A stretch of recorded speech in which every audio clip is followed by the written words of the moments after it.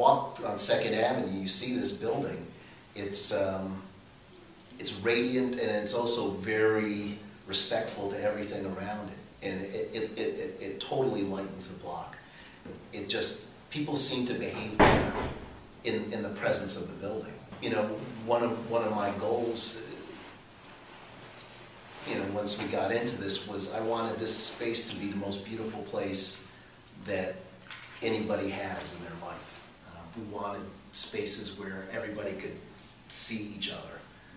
You know, so we have 3 spaces. We've got the yard, we've got the gym, and we've got the cafeteria, where, you know, everybody, if we clear out everything, everyone can actually physically see each other. You know, all the rooms are differently sized. I mean, the windows in the classrooms, the windows are at different angles, and it just allows a play of light that's different in every room, just like it would be if you were walking through a forest, you know. As architects, you're not used to having your clients trust you. You know, the whole architectural thing, driven by the PR world and the magazine world, it's all so superficial, it's just incredible. Nobody ever goes to see buildings after they're built. Nobody ever really assesses them. Nobody ever does this kind of thing. They come to see a building and actually see how it works and what happens in it and how does it. The interest in architecture overlaps with fashion.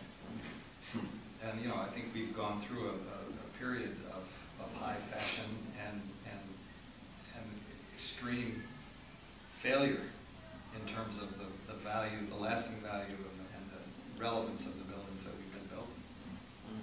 I mean, there's a subtlety and a majesty without it being grandiose that was just, I mean, we didn't know how to articulate it, but it's like it's just what we wanted, except better.